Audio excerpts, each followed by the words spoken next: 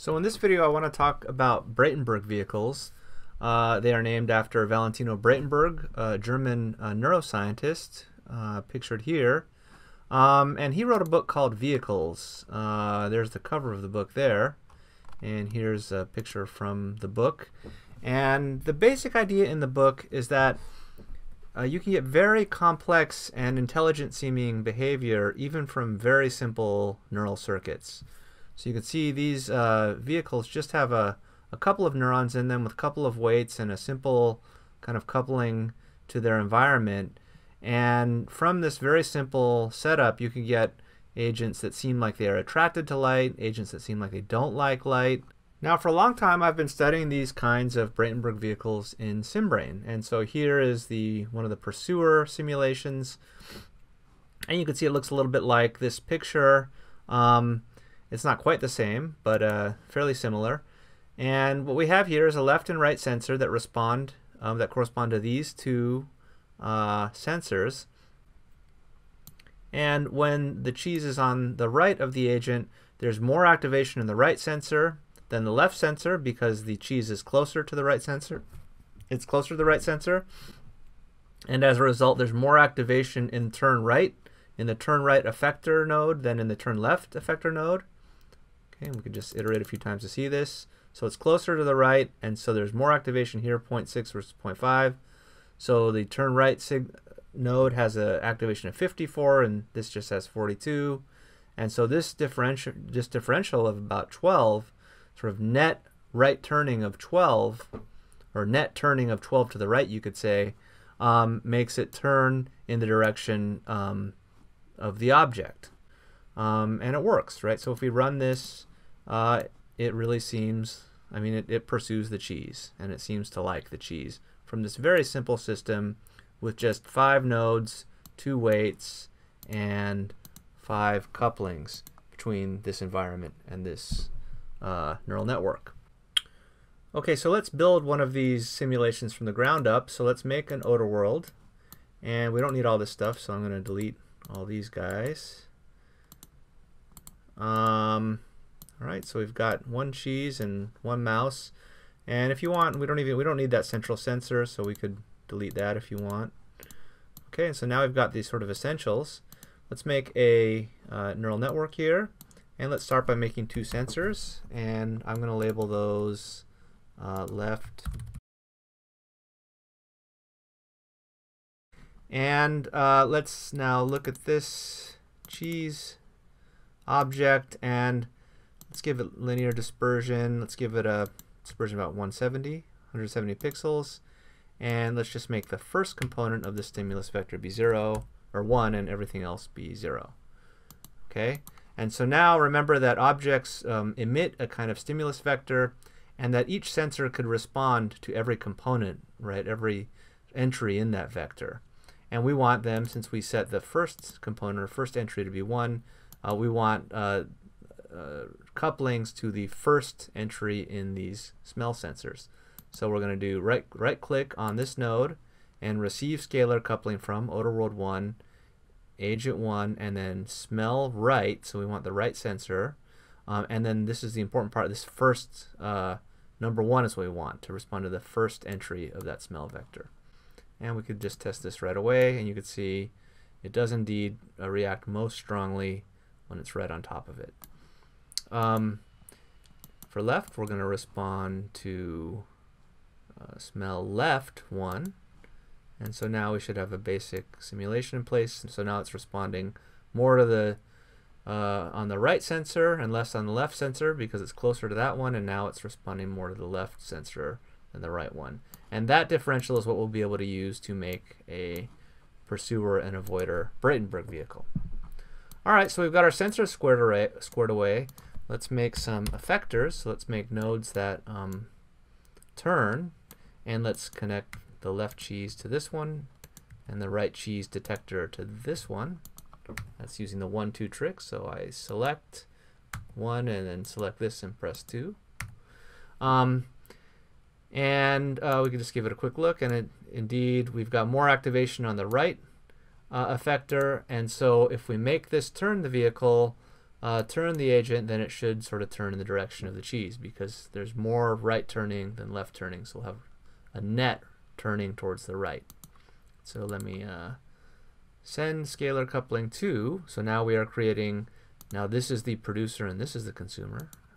So we're going to send a coupling to odor world 1 and turn right. And this one we want send scalar coupling to odor world 1 and turn left. Okay? And so now we don't have any forward motion, but it should just kind of rotate in place to orient itself towards where the cheese is, which indeed it is doing. All right? So fairly simple to get this nice kind of stable behavior. And now all we need to do is add some forward motion, and the way I typically do it in these simulations is just to make a node, and I'm going to make it clamped. So this is something that I will manually set the degree to which it goes forward or backwards. I'll give it an increment of 5. So now when I click the up or down arrows, it goes up in increments of 0.5. And I will couple this to forward motion, so go straight. Right, so now if I run this and I add some activation, it should orient towards it. Now you'll notice it's not quite turning as vigorously as we might like, and so what you could do here, and it takes a little tuning, is you could increase these weights. So right now they're both set to 1, so I'm going to select them and I'm going to click Command E or Control E, and let's make these strength of 2.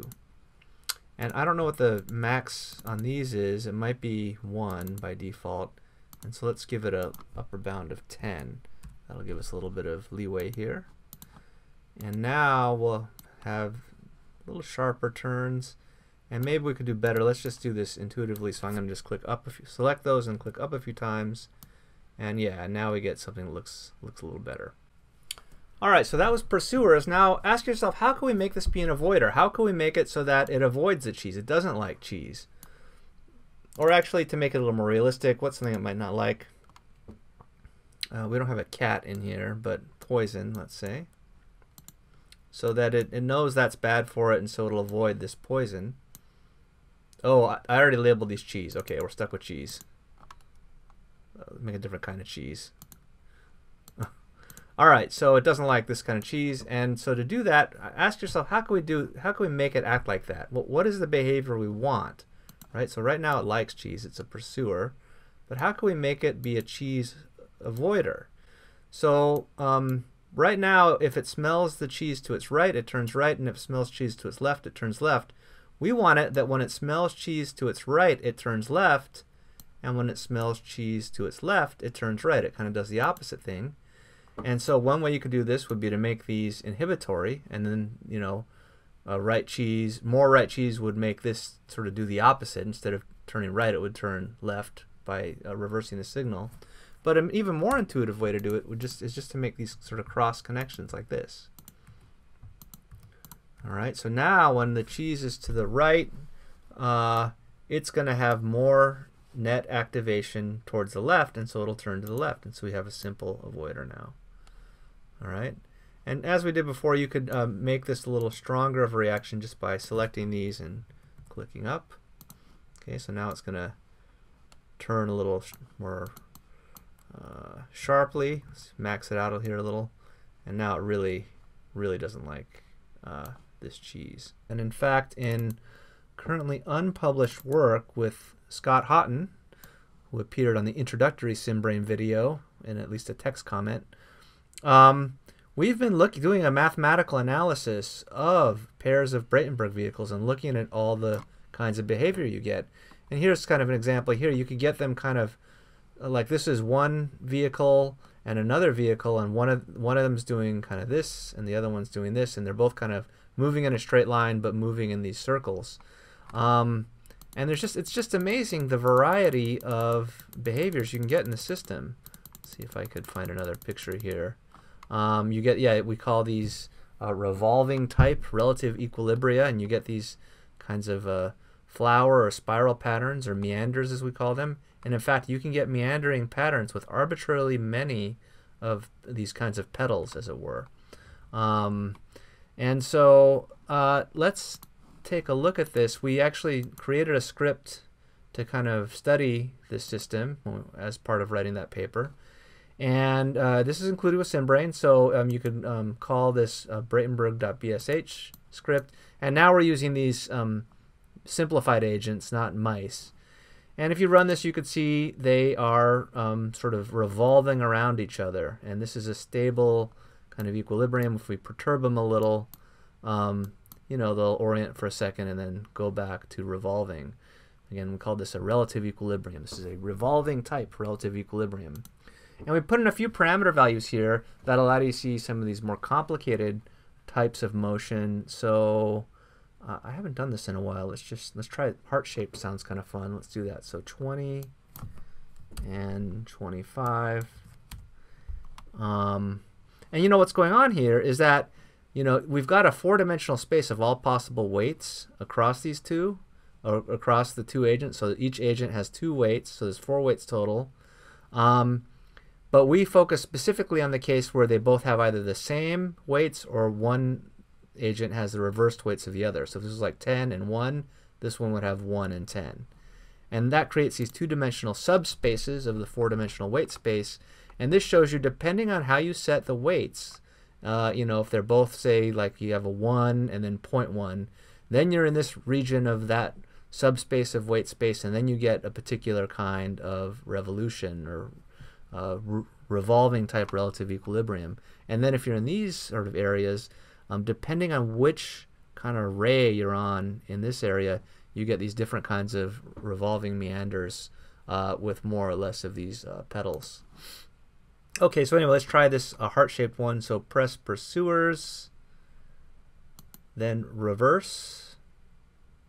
Okay, and let's take a look. Whoa, okay. So there we go. That's the heart-shaped meander, or the heart-shaped translation, I guess. If it didn't have this wraparound structure in the world, presumably it would just keep doing this forever. And yeah, okay, there we go. And that looks a little bit like one of these. We call these translating type relative equilibria. So it looks a little bit like one of the ones I started with down here, like something like this. Okay. So this actually, our mathematical studies of pairs of Braitenberg vehicles, we feel really confirms Braitenberg's basic insight that from this very simple type of system, this incredible wealth of behaviors emerges. And you saw in those pictures briefly, there's all these different kinds of ways they could behave with respect to each other, and this is just one among many.